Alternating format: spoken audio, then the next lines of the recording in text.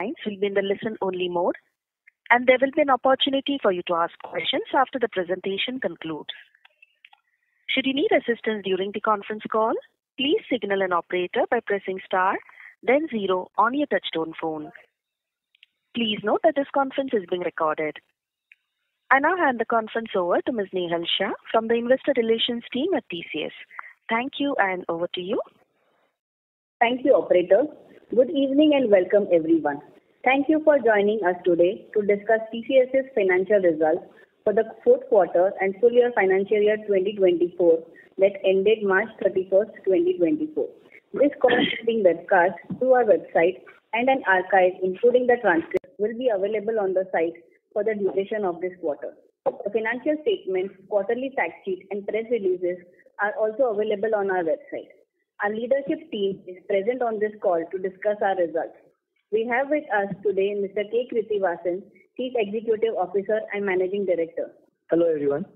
Mr. N. G. Subramaniam, Chief Operating Officer and Executive Director. Good evening to you. Mr. Samir Sakseria, Chief Financial Officer. Hello. And Mr. Milind Lakkad, Chief HR Officer. Yeah, hi everyone. Our management team will give a brief overview of the company's performance, followed by a Q&A session. As you are aware, we don't provide specific revenue or earnings guidance, and anything said on this call which reflects our outlook for the future or which could be construed as a forward-looking statement must be reviewed in conjunction with the risks that the company faces. We have outlined these risks in the second slide of the quarterly fact sheet available on our website and emailed out to those who have subscribed on our mailing list. With that, I would like to turn the call over to Krithi. Thank you, Nehal. Good day, everyone.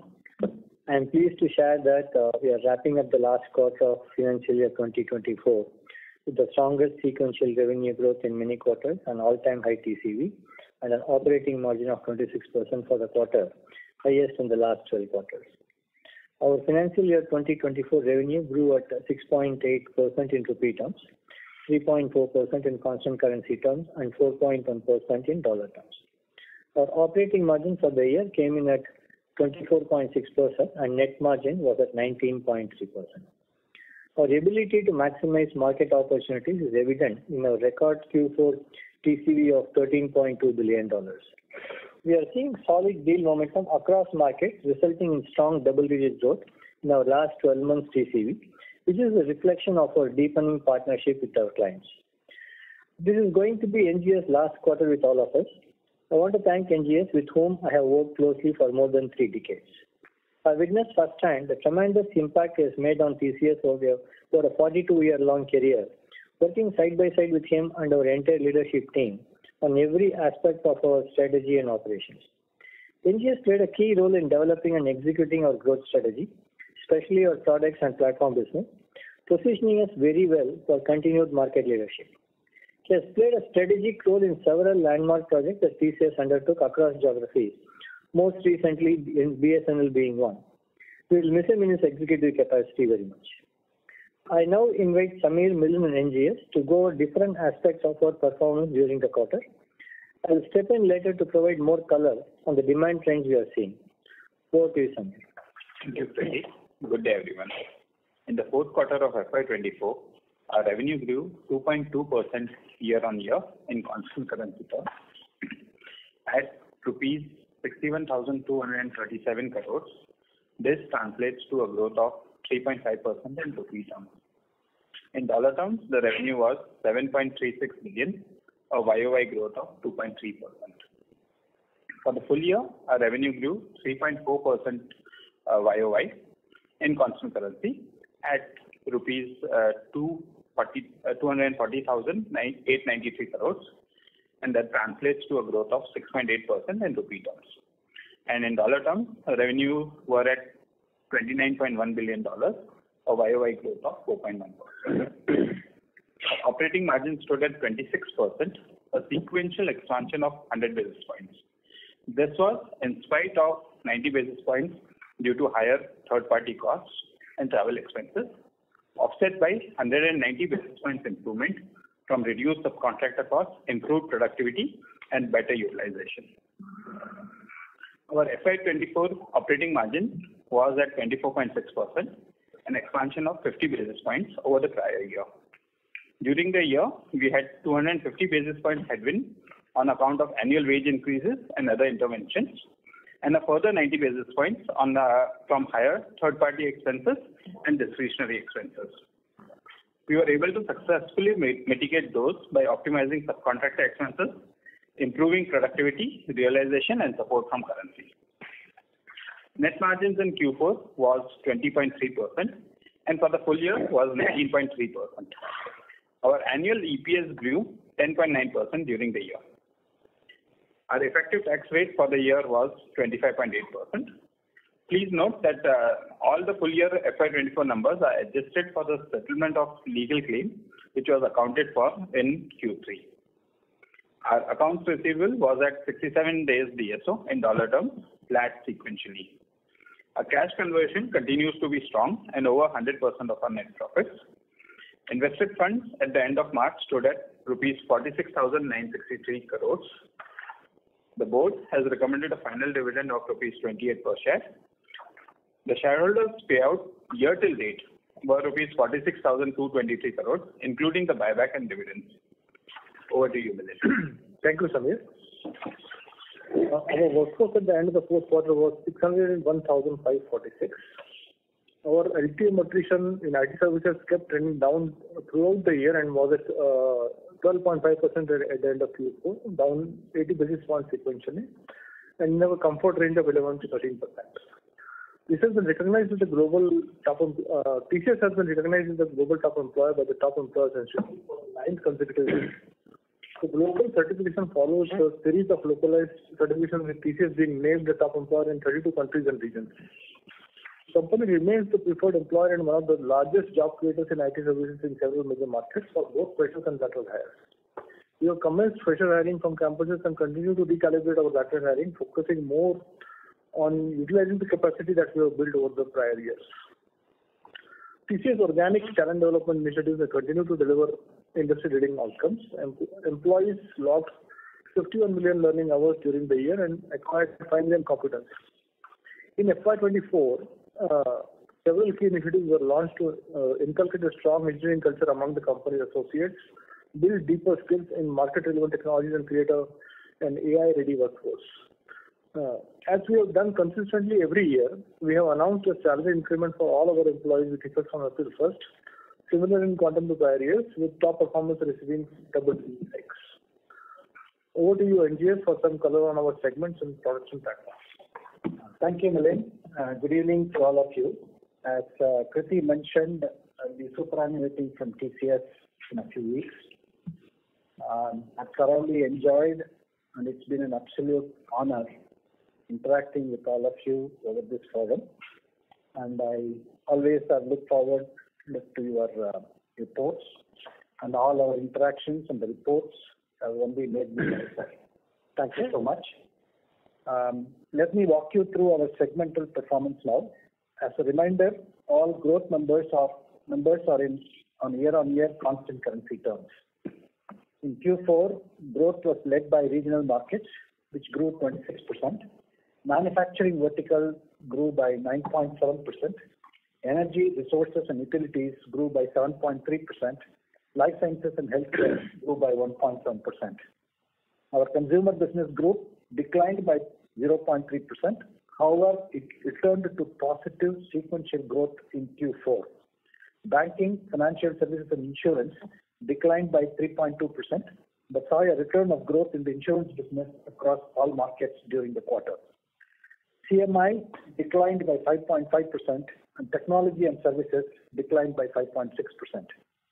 Among major markets, the United Kingdom led with 6.2% growth. Continental Europe declined by 2.2%.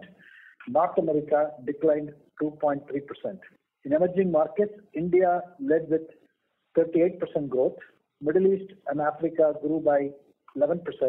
Latin America grew by 10%, and Asia Pacific grew by 5.2%. Let me move on to our products and platforms.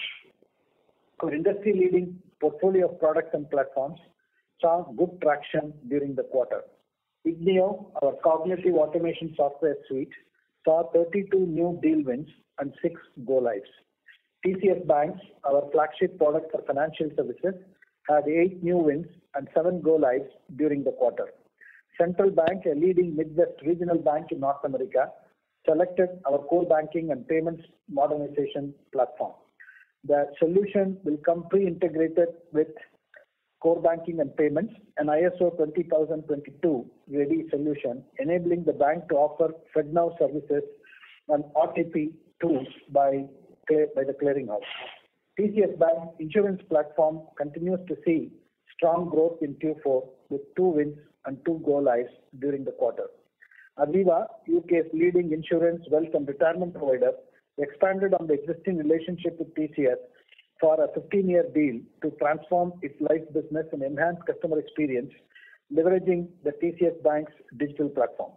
As part of this, the end-to-end policy administration and servicing will expand to cover an additional 5.5 million policies to be managed by Diligenta, our FCA-regulated subsidiary in the UK. Quartz blockchain platform had 3 wins during this quarter. In life sciences, advanced drug development platform had 1 new win and 2 go-lives during the quarter. Gen AI is a potential game changer in identifying probable drug candidates, optimizing trials, harnessing vast pools of dissimilar clinical data, capturing and processing efficacy and safety data. There are many such Gen AI use cases where pharma companies are investing. TCS ADD platform is actively working on POCs on Gen AI across multiple innovative use cases, including literature insights, patient insights, safety case processing, and medical writing. TCS Optumera, our AI-powered merchandising optimization suite, had 1 new win in Q4. A Dutch retail client of ours has transformed its pricing strategies in their 800 Netherlands stores for the last 7 years with TCS Optumera, fulfilling their promise of providing high quality at low price. Our product will now drive their pricing initiatives in Belgium that will help them improve usability, provide flexibility in pricing, and help maintain consistent pricing position. TCS Ion, our platform for digital assessment, exam administration, and learning, had 22 new wins and 80+ go-lives. Our assessment platform administered examinations for 13.9 million candidates.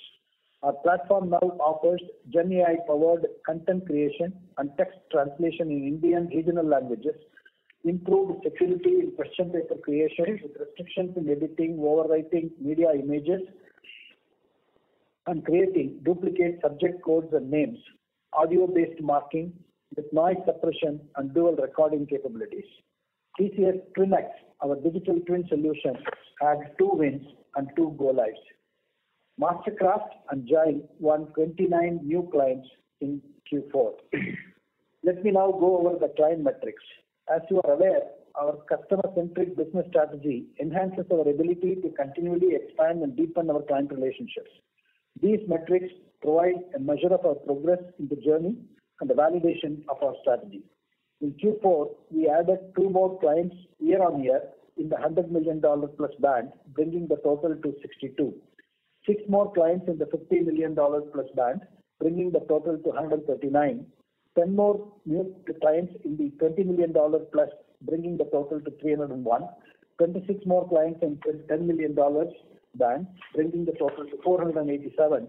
28 more clients in the $5 million plus band, bringing the total to 693. And 53 more clients in the $1 million plus band, bringing the total to 1,294. I will now request Krithi to speak on demand drivers during the quarter. Thank you, NGS. As we review the last year's performance, TCS has once again proved its adaptability and relevance to customers. By working closely with them and utilizing our contextual knowledge, we proactively identify solutions to their industry-specific challenges, leading to significant deal wins and market share gains for us. Our growth remains resilient amidst macro uncertainties and geopolitical volatilities.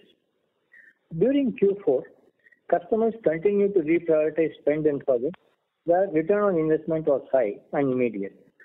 Several key engagement themes, which are priorities for enterprises, include operating model transformation, vendor consolidation, cloud transformation, AI enablement, that is cloud and data foundation for AI, customer and employee experience enhancement, business process optimization, sustainability, and early stage AI-infused transformational engagements. We continue to see pressure on customers' discretionary spend. At the same time, transformation also remains a key ask, and customers are expecting the same to be funded through savings from operations. For the BFSI vertical, 2023 was a year of resilience, balancing the challenges due to inflation and complex geopolitics against the initial benefits from rising interest rates. In 2024, while evolving regulation, transforming technologies like generative AI, cybersecurity, embedded finance, and green transition have become the constant driving change, businesses are going to be focused on innovation driving their plans, and building new business models for the future that will unravel tremendous growth potential. We continue to see pent-up demand in BFS, which will be a growth driver in the medium to long term. But in the near term, clients continue to conserve cash and focus on business-critical projects with immediate return on investment.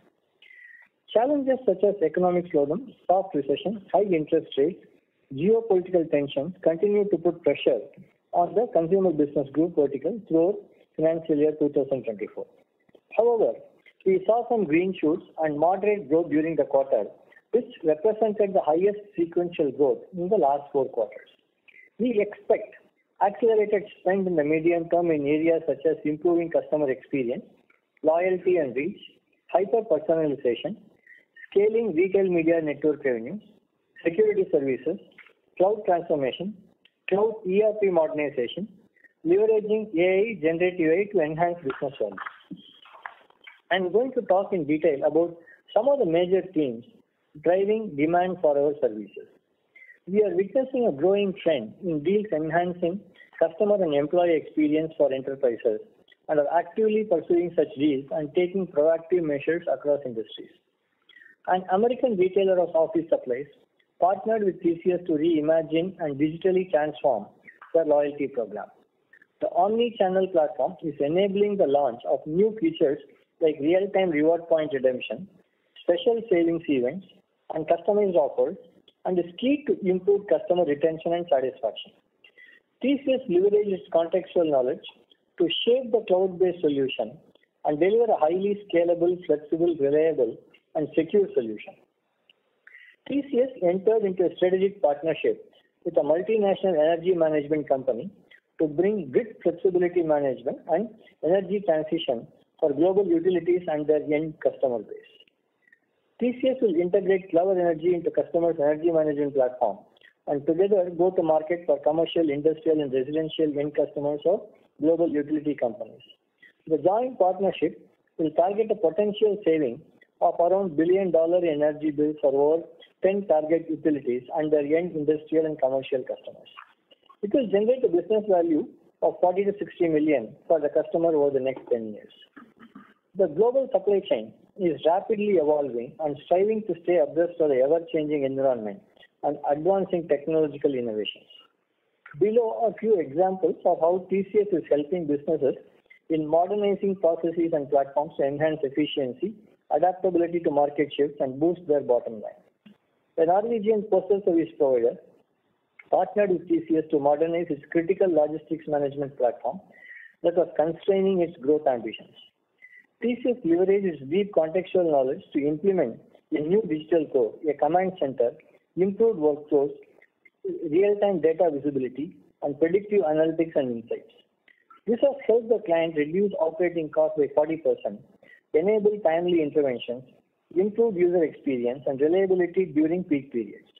With an empowered workforce and faster time to market, the platform has fortified the company's position in the market. A distributor and retailer of beauty products was facing several challenges across the supply chain and specifically significant inefficiencies in purchase order management. TCS assessment found that over 50% of the POs contained errors and investigation was cumbersome. A control tower with an automated exception handling and shipment notification and streamlined vendor approvals was implemented. This reduced manual intervention in PO processing by up to 90%, significantly mitigating the risk of human error, improving operations and vendor relations. ESG has gained traction amongst organizations and is becoming a crucial investment. The need for emissions reporting and regulatory compliance towards net zero commitment is driving new business of data collection and deriving insights. Sustainable financing has emerged as a top priority and is driving the transition towards a carbon neutral economy.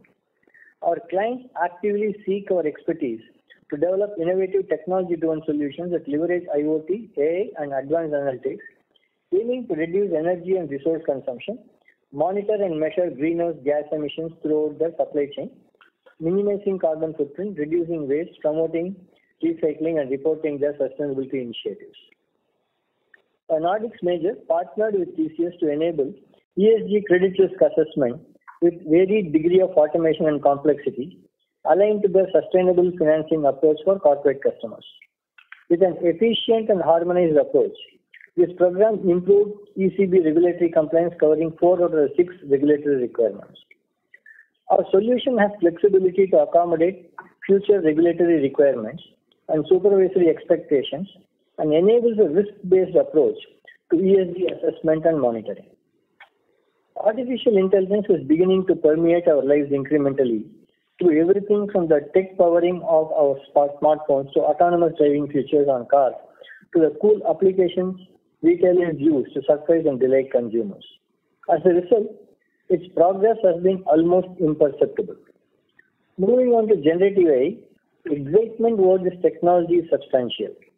Generative AI is steadfastly at the forefront of the technology trend, and customers are on the lookout for POCs on the efficiencies that can be enabled by generative AI in application development, application maintenance, and deployment automation. The full realization of generative AI's benefits will take time, and enterprises and society still have considerable challenges to address. These include managing the risks inherent in generative AI, reskilling and upskilling the workforce, and reimagining core business processes. Customers are looking at scaling out POCs and pilots by implementing necessary guardrails. TCS has been making all the relevant investments required to participate in this opportunity. Last year in August, we launched our AI.Cloud business unit, bringing together the power of cloud data and AI, including generative AI, into a dedicated group that builds on our strategic hyperscaler partnerships and deep relationships with our other major AI players. We launched AI.Cloud Academy, which provides our associates with a powerful platform to train, get certified, share knowledge, accelerate deployment, and play in our unique AI experience zone. We have one of the largest pools of employees trained on artificial intelligence and Gen AI competencies.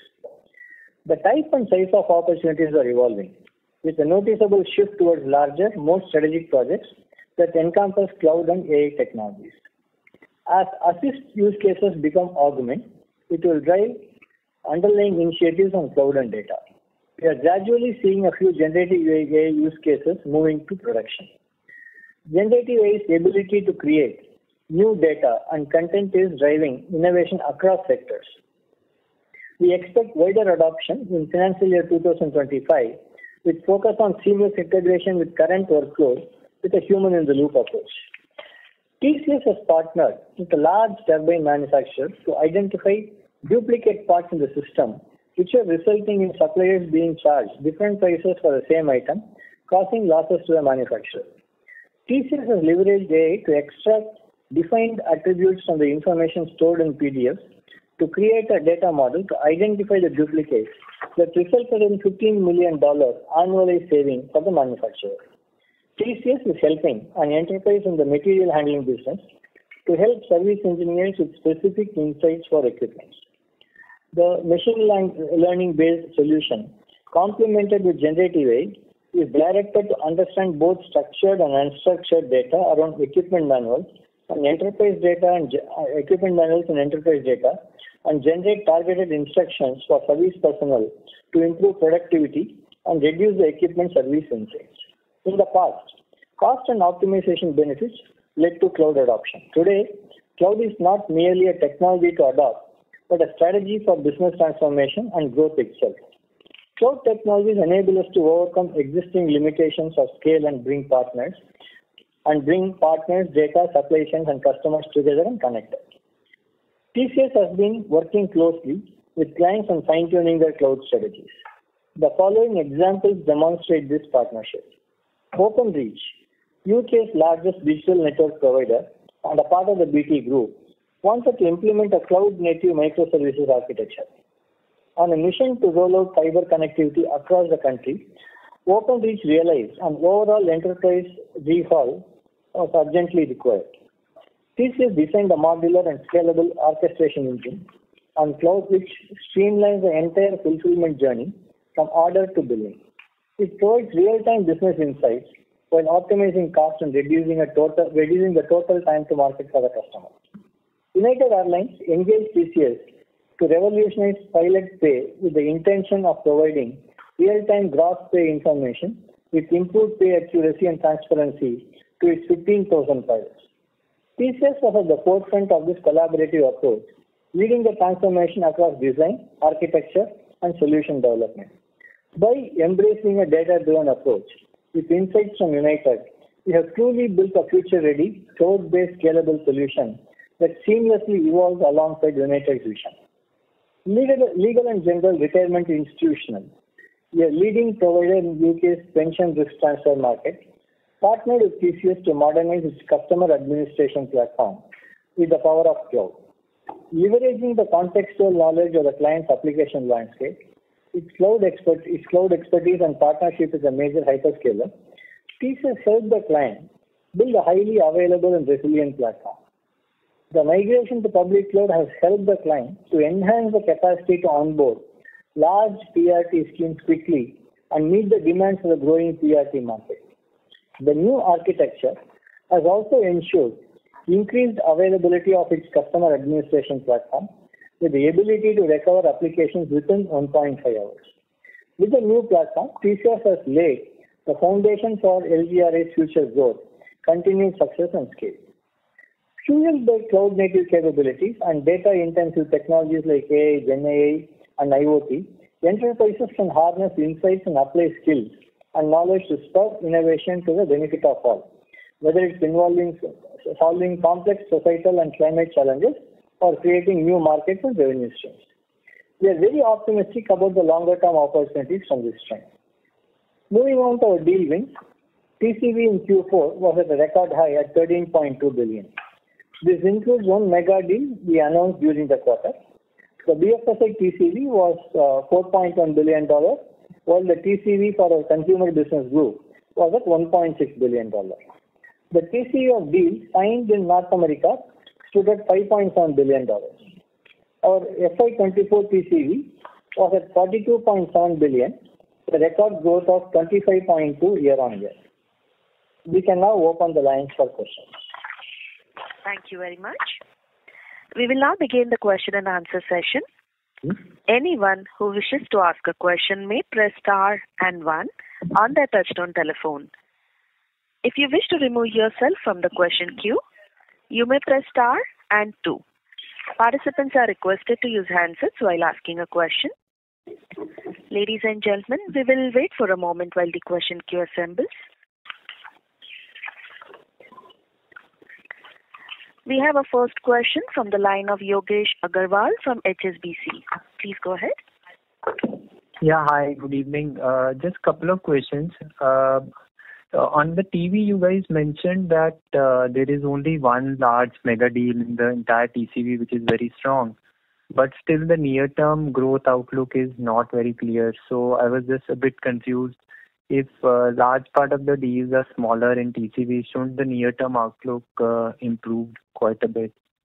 That is one. And secondly, just on the India business, Kriti, in the past, companies have regretted growing India after a while, margins, cash flows, etc. So you think the market has matured now and it's not a risk going forward? Thanks. Thanks, Yogesh. First on the large deal, what we say is one mega deal, right? In the deal pipeline. Others are all the deals of normal size we have every quarter. So it could be large deals, not a mega deal. Okay. And from an overall deal term perspective, there is no change otherwise. And as we also, since you mentioned the TV interview, we said that like the number of deals that we've been winning in the last few quarters give us the confidence for a period of time the growth would return, right? So I don't see there is a reason for a confusion or conflict there. Coming to India, we do believe that we have to participate in the India growth story. And many of the large enterprises, both in the public sector and private sector, are embarking on new programs to leverage the technology that's available today. So we are selective. We want to ensure that we enter into the right deals, but we believe there are enough right deals in the market today. Okay, thank you so much. Thank you. We have our next question from the line of Sudhir Kuntupalli from Kotak Mahindra AMC. Please go ahead. Yeah. Hi, team. Congratulations on a good set of numbers. Kriti reported solid deal wins, and you are indicating that the demand visibility has improved over the previous 3 months, I think, on the press meet.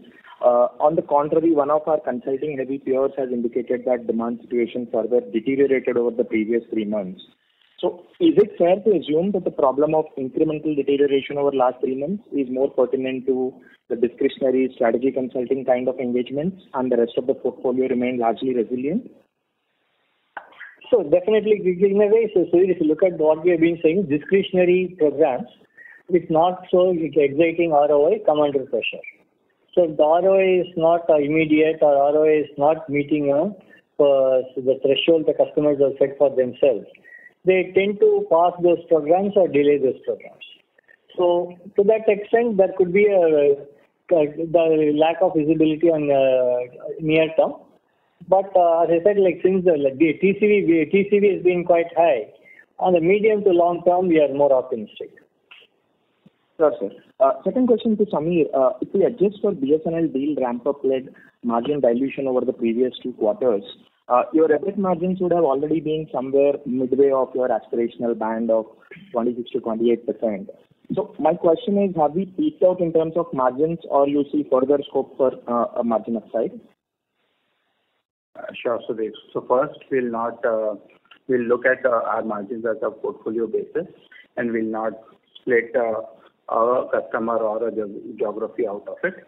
Coming to your question on whether the margins have peaked out, as you know, first quarter we take the impact of increments, so we would have a headwind coming up. But I think overall during the year we have, in spite of strong headwinds coming through, and in a challenging macro, we have been able to deliver consistent good margin improvement in the last 3 quarters, almost 100 basis points in each of the quarters. We believe some of the levers, like the subcontractor cost was one of the levers which helped significantly in FY24, might have bottomed out. But with our focus on disciplined execution, we believe still levers like pyramid, pricing and utilization can help us. And if the macro risk recedes and growth reverts back higher to its normal trajectory, then that can only help us accelerate this journey. Got it. And lastly, NGS sir, congratulations on a glorious career. It's a privilege to listen to you, and all the best for your future endeavors. Thank you. Thank you. The next question is from the line of Ankur Rudra from JP Morgan. Please go ahead. Hi, thank you. Just the first question is on, the strong signings momentum you mentioned. How are you thinking about the conversion of this into revenues over the next year or so? And how does it set you up for fiscal 25, given perhaps much easier comparables this time? I didn't get your second question, Ankur. Can you repeat, sir? The question was, given the signings momentum has been very strong towards the end of the year. That question. The comparables. Yeah, the second question is on, how do you think about the comparables, given fiscal 24 growth was not very high? Is it easier comparables this year? Does it help you significantly? TCV, definitely we've been also looking at where is the revenue coming from, Ankur. We are quite comfortable on the revenue conversion of the deals that we signed in the last 3-4 quarters.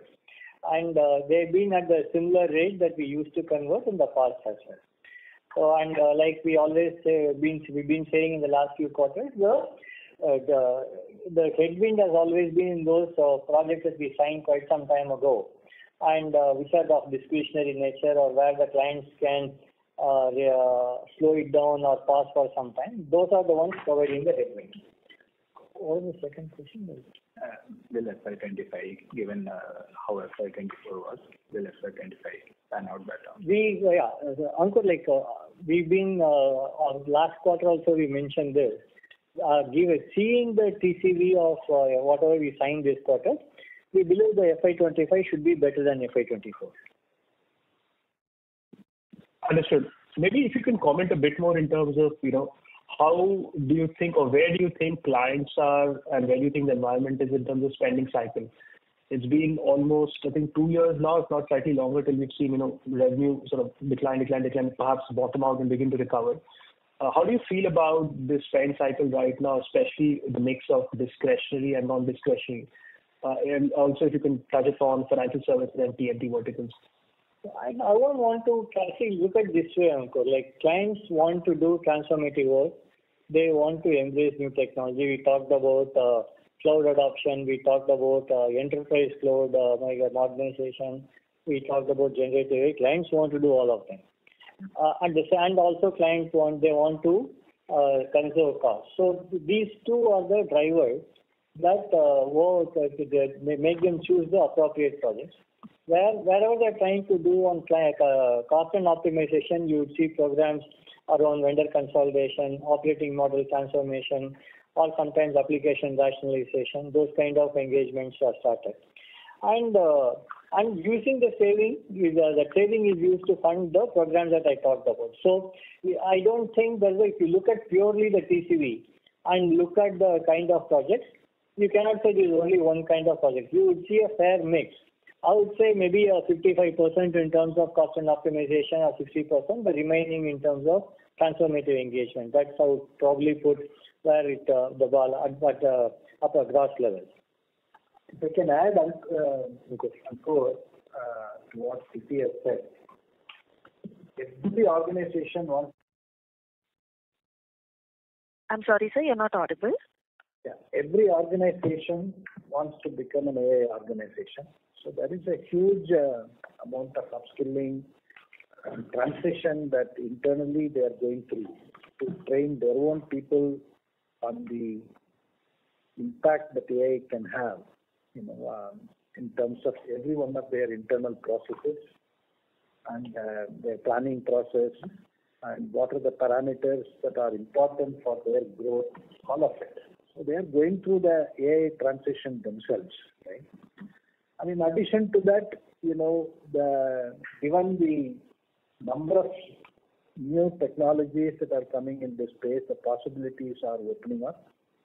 As I alluded to in the press conference, the first phase of the defining the architecture in which they would like to develop these programs, which LLMs will be relevant for them, which one they want to keep it in-house, which one they want to keep it in the public domain, what data that they have internally, what data they need to get it externally and measure. There are a lot of these,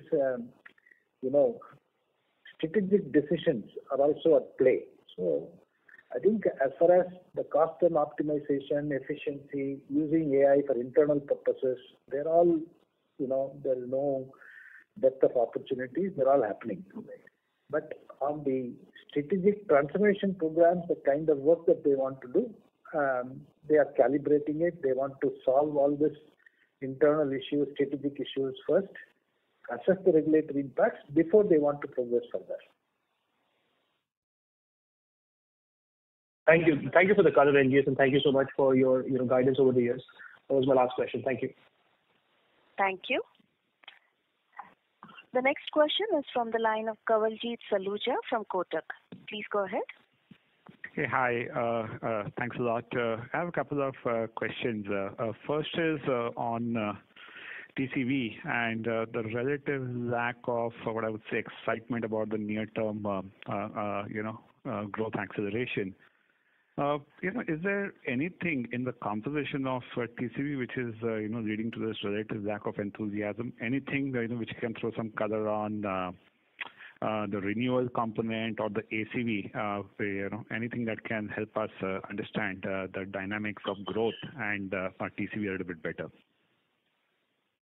I called it, I won't call it a lack of excitement. We're quite happy with the TCV we signed. Our caution comes from also the headwinds that we face. Right? Like there's the demand or the short-term demand still remains not very clear or volatile. So that's a cautionary stand. Like once we go through the quarter, probably we'll get better understanding of how the gross, overall demand, net demand. So we are quite happy with the TCV. The TCV is, we've been able to convert the TCV into revenue very well. But what we have not been able to predict is the headwinds that come out because customers want to conserve cash and then stop some of those ongoing large programs. So that's the reason you see the amount of caution in terms of predicting the revenue. And Kriti, anything in terms of renewals versus new TCV? Because I saw a stream of announcements, but plenty of them were renewals. So how does that compare with the historical average? And if you can add any insights on the ACV number, that will be useful as well. See, like we don't publish ACV number, but from a renewal to new revenue, actually there is no change. Actually, if at all, I would say that our new revenue has been stronger. Okay, that's heartening to hear. The second question is for Samir. Samir, any other levers through which you can juice up the margins? I understand there is some near-term headwind from comp revision, but just to understand the perspective of profitability and how it can improve, any levers that can highlight? Because at least from the face of it, to us, it looks that the engine is running nice and in a very optimized way today. Yeah, covered it. So the ones I called out, pyramid pricing and utilization, pyramid productivity and utilization definitely have further scope. And we also believe that incremental margins will have to be contributed by pricing improvements. Right. The final question that I have is on the BSNL deal, right? So there's $1 billion of revenues that come in, let's say, a period of 12 to 18 months. Is there subsequent work packets that will flow in, or does this create, let's say, a revenue vacuum as you move into FY 2026? Hi, this is NGS here. I think we are focusing on installing the network across 100,000 towers. We have achieved about 10,000 towers as of date, and there are further opportunities. For example, beyond rolling out these 100,000 towers, we also have to upgrade a good number of them to 5G. That's another revenue stream that will come. And then subsequently, the maintenance support and aspects is for the next foreseeable future. That's another thing that is expected. In addition, there are also opportunities to increase the number of towers that BSNL will deploy, because clearly they are focused on what they call as saturation sites, which essentially means rolling out new towers in rural areas where hitherto even a mobile network doesn't exist.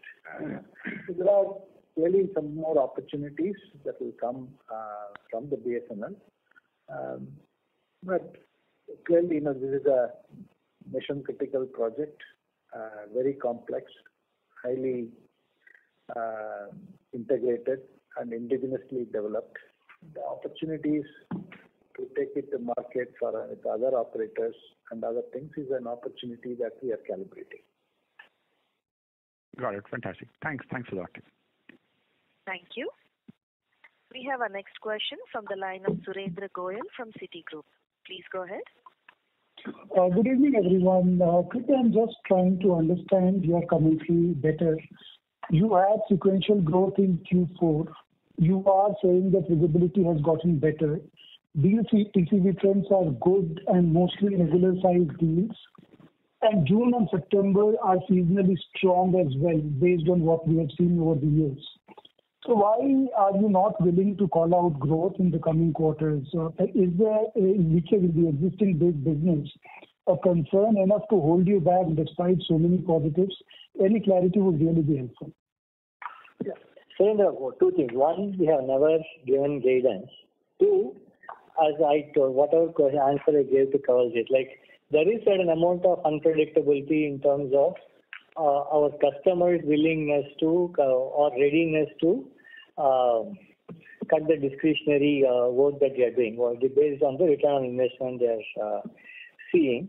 And it is also a factor of how they see the economy panning out, or what they should be ready for. So if there is a greater confidence on their overall business growth, you would see them now at least embarking upon more discretionary projects or not pausing the projects.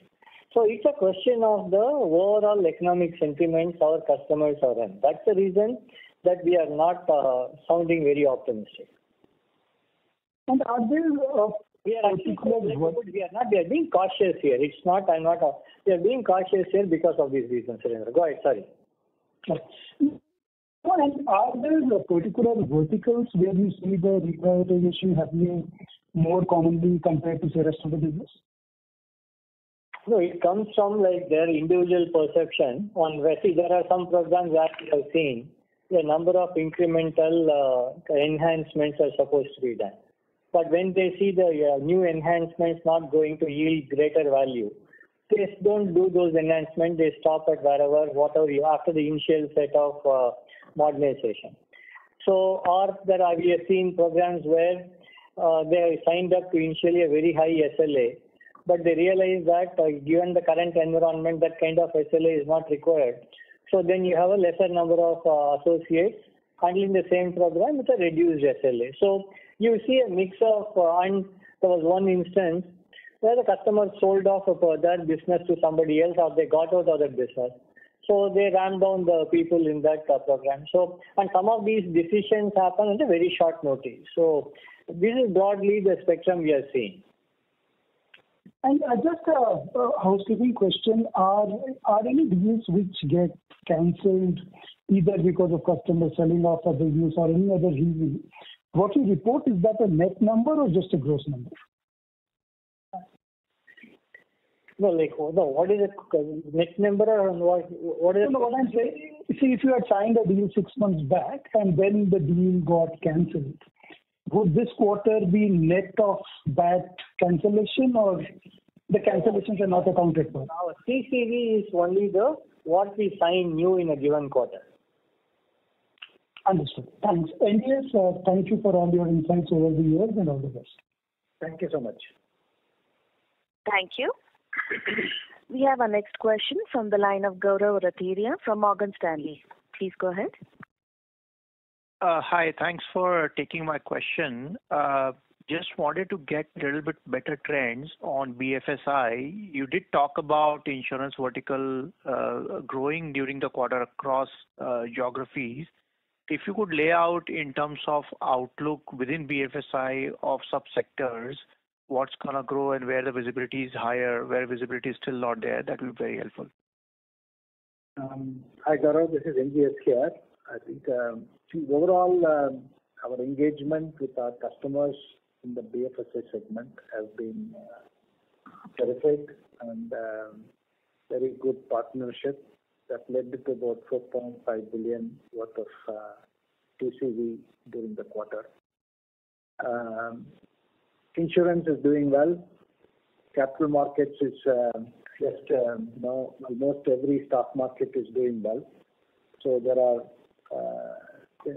increasing opportunities that are coming, but largely in putting controls, risk and safety measures, as opposed to trading systems or payment settlement systems, because they're all working, they're all scaling.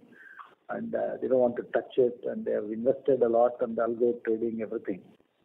On the retail banking side, clearly payments and wealth management are two significant areas where we have customers wanting to try out new technologies, and especially portfolio management, portfolio optimization, and using GenAI to rebalance and then reducing in a way that increasing their own productivity and giving that agility to their customers is something that we are seeing, and identifying arbitrage opportunities on the fly.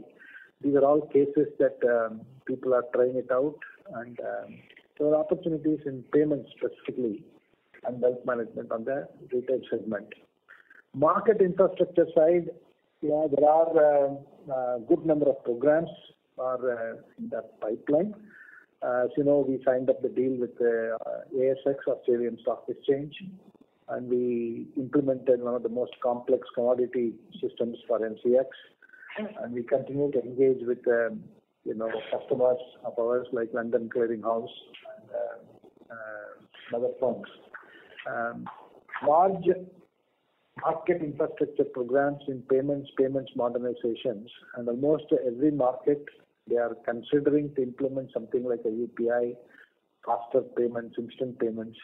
These are all discussions that are going on, but these are all long-term projects, so deal cycles are expected to be longer. I hope that gives you a perspective. Thank you for the very comprehensive answer.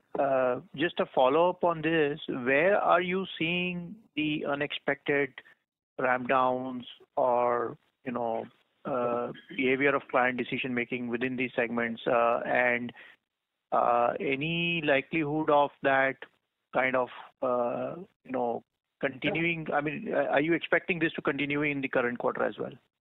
I think I can't really pinpoint something, except that if you take our BFSI segment, for example, most of our customers, they're all long-term strategic customers for us. We have enjoyed a phenomenal relationship and partnership with all of them. So we sign deals and they commit deals to work with us. But then at the same time, they come back and then say that, look, yes, I signed this deal and then I want to defer this for about a quarter. Even though contractually they may not have that option, we remain flexible with them, and then we have to accommodate them in the interest of our long-term relationship, and culturally we are like that, right? So from that perspective, we see some volatility in decisions because, for example, if they face a headwind, they need to come back and then talk to us and then say that, look, can you execute this program in terms of 12 months? Can you do it over 18 months or 24 months? And such things happen, then it's an unplanned, let's say, distribution of work that we need to manage. And customers love us for that, right? So I think we will continue to operate in that fashion. And it is that volatility which we are not able to predict. And at the same time, today there are so many startups coming in AI. Some of them, they say that, look, maybe I want to invest in that startup rather than building it myself. Why I wanted to build it, but today I want to see what the conceptually what they are coming up with is interesting. Maybe I will invest in them and then accelerate their journey and adopt that technology. So these are all the volatility that we see in the marketplace, for which, we will have to be respectful of their thoughts and decisions and accordingly align ourselves to this. And that's the volatility which I'm not able to predict and I'm not able to communicate it. We only echo what we see and what we hear from our customers to all of you. Thank you very much. Last question for Samir on the comfort band of 26 to 28%. You did talk about pricing to be one of the levers that will be required to sustain the margin in that. In the current environment, do you expect this to play out in the coming quarters based on the kind of deals that you have signed, or is it more of a factor that could be at play only when the discretionary spend were to return back? Thank you. No, so we believe that incremental margins will have to be contributed by pricing improvement. That need not be through an immediate pricing increase, but will need to be will need to work out structurally, and towards that, it would be a combination of various factors. Overall portfolio-based pricing increasing, renewals getting priced in at a higher price, or when the renewals happen, asking for a price increase, or the overall new deals which come in get factored at a higher price. So I wouldn't expect it in one quarter, or we go and ask for a price increase to a customer and we would get it. Thank you. Thank you. We have our next question from the line of Kumar Rakesh from BNP Paribas. Please go ahead. Hi, good evening. Thank you for taking my question. My first question was for Sameer. So we are exiting this year closer to 26% on the margin side. So through the next year, FY25, through the quarters, should we expect quarterly movement of margin similar to what we saw this year, or there was some difference in the trajectory which we saw and we should build accordingly? I think one thing for sure is, like it happens in every year, we will take the impact of increments, the headwinds, largest headwinds coming in Q1, and then we claw back on the margins as we go through the year, and we would expect a similar trajectory to happen. Got it. And there has already been a lot of question around the deal TCV, ACV, and the revenue conversion. Additionally, TP, you also spoke about in the last quarter about the pent-up demand in the retail segment. This quarter, you have spoken about pent-up demand to be there in BFS. How do you see that panning out in the context where you have caution in the near term, while you are also talking about there is a pent-up demand? What do you think that would be the catalyst that you would be looking at where these pent-up demand eventually starts translating into revenue and gives you more better visibility on demand and comfort as well? But to me, once the customers are comfortable about their demand environment, about their market, or for instance, see insurance today, they look at their long-term growth to be, say, for manufacturing, we find there is a lot of activity. So in those sectors, we find there is an investment happening. So it is a factor of those individual businesses. Capital markets has done reasonably well this quarter. We found that spend happening in the regulatory sector, the risk and compliance. So it depends on the individual customer, and wherever they see that there is a greater confidence of their business, you would see the pent-up demand also being satisfied. And as long, again, it's also it's a factor of what is the return on investment that particular investment will give them. So it's more a factor of the individual business and the client's outlook. Got it. So in any of the verticals or pockets, have you already started seeing this pent-up demand starting to? I won't call it pent-up demand, but as I spoke in my original commentary, for consumer business, for now we have started seeing green shoots in pockets. Even this quarter, we found airlines, transportation doing very well. So you would see pockets in each of these verticals. I won't say in any given vertical, you may not have all sub-verticals return to growth path, but there will be some sub-verticals that would return to growth path. As I said, this quarter insurance grew well, airlines and transportation grew well. Manufacturing, by and large, most of the segments in manufacturing grew well. So this is what we are seeing. Perfect. That's very helpful. Thanks a lot. Thank you. Ladies and gentlemen, that was the last question for today. I now hand the conference over to the management for closing comments. Over to you, sir. Okay. Thank you, operator. So you're not audible? Thank you, operator. We are very pleased with our financial year 2024 performance, growing at 3.4% in constant currency amidst the macro uncertainty prevailing in the major markets. Our Q4 revenue grew 3.5% in rupee terms and 2.2% in constant currency terms. Deal momentum continued to be very strong in Q4 with our order book at $13.2 billion for the quarter and $42.7 billion for the full year. Our Q4 operating margins improved to 26%, an expansion of 100 bps sequentially. Our net margin in Q4 stood at 20.3%. Our LTM attrition in IT services fell further to 12.5%. We continue to deliver resilient results, winning market share and balancing growth with profitability.